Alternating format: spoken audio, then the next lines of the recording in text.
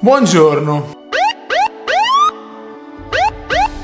Vlog numero 8, mi pare. Stamattina sono un po' storto. Oggi è il 24 novembre. Sì, buonanotte. Oggi è il 24 ottobre, il giorno della partita. Giochiamo quella che dovrebbe essere la terza partita di Supercoppa, ma è la seconda causa Covid. Ho appena bevuto il mio caffè. Una mattinata molto strana. Tutti noi abbiamo pensieri, ascoltiamo e vediamo, leggiamo tutto ovviamente. No, ho aperto YouTube, 3 volte nella notte, a Napoli sono scesi in strada. Tutti dicono qualcosa, tutti hanno un'opinione, e vuoi o non vuoi, quando tutti hanno un'opinione, un minimo tendi a farti influenzare. Quello dice che il virus non esiste, quello che dice che l'ha inventato il Papa, quello dice che l'ha inventato non so chi, e quindi siamo di nuovo a quel punto in cui siamo bombardati di informazioni in testa. E onestamente sono esausto, come immagino tutti, sono esausto. Io faccio un lavoro da privilegiato, però è un lavoro che domani può scomparire. Il campionato ieri è stato fatto slittare di una settimana, si parla di un nuovo lockdown in Campania, si parla di lockdown dappertutto. Devo anche iniziare a pensare che magari la mia vita potrà cambiare. Io ho 34 anni, se domani sospendono il campionato io smetto di giocare, cazzo faccio? Sto un anno fermo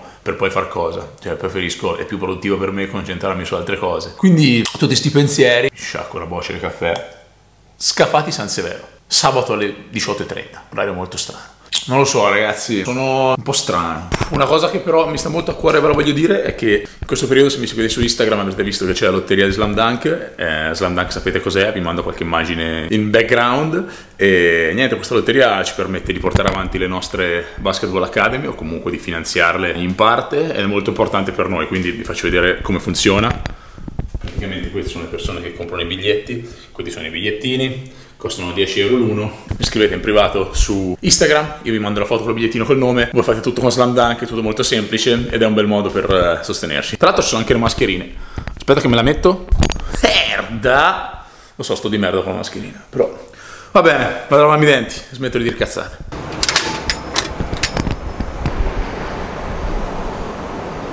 Il vantaggio di giocare a pallacanestro è quello che almeno puoi andare a lavorare, magliettina termica serve, e fare una cosa che ti piace, che è sempre meglio che andare a fanculo.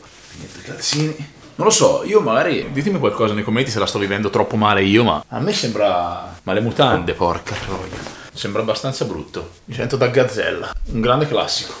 Una cosa che vi piace tanto, almeno mi sembra di vedere che vi piace tanto da Instagram, è questa. La tengo qua di fianco al letto, è questa. Tanta roba. Quando la uso su Instagram la gente sclera. Ah no, cazzo, la prendo anch'io. Prendetela, è buona, è una figata.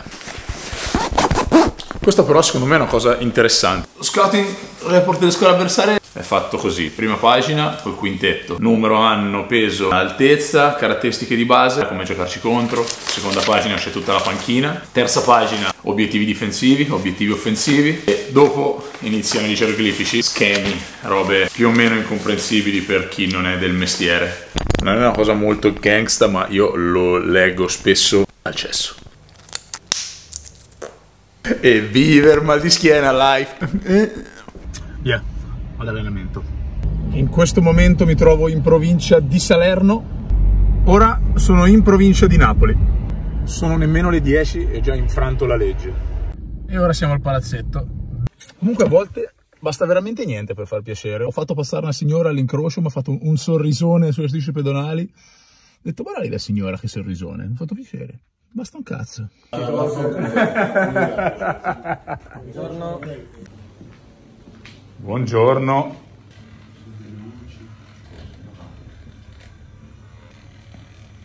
Buongiorno a voi. Questa farà ridere, te lo dico. Secondo me questa quando la riguarderò farà molto ridere. Angelo, ma Dimmi. hai una bottiglia vuota? Allora, le bottiglie vuote le abbiamo solo per i residenti.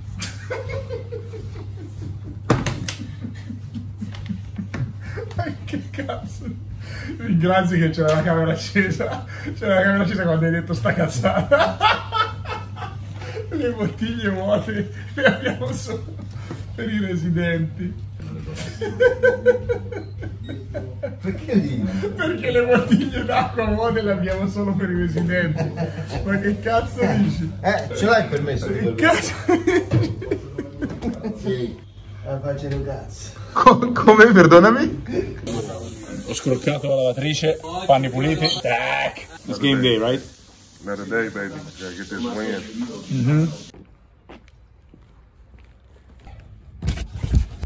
Cos'altro poteva succedere? Poteva piovere. Il ristorante, che è nella strada praticamente dietro a casa mia, è in un'altra provincia. L'ho infranta di nuovo.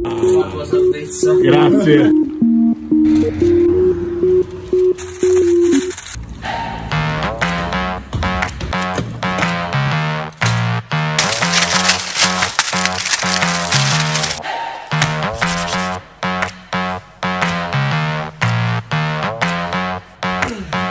Buonanotte.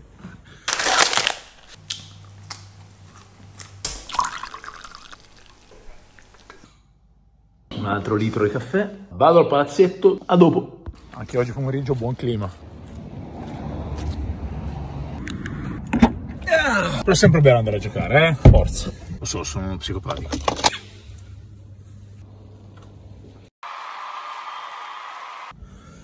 Oh, alla fine abbiamo vinto di 35 punti, quindi è stata un'ottima partita, siamo stati bravi. E abbiamo anche trovato il modo di andare a cena di corsa, perché ovviamente c'è il coprifuoco, i ristoranti che chiudono, eccetera. Quindi adesso andiamo a mangiarci un hamburger. Ci voleva un sorriso stasera, dai, ci sta, ho fame, andiamo a cena.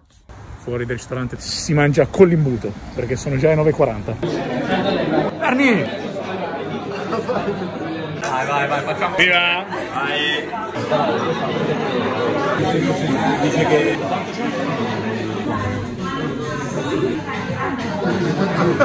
Oh! Basta basket!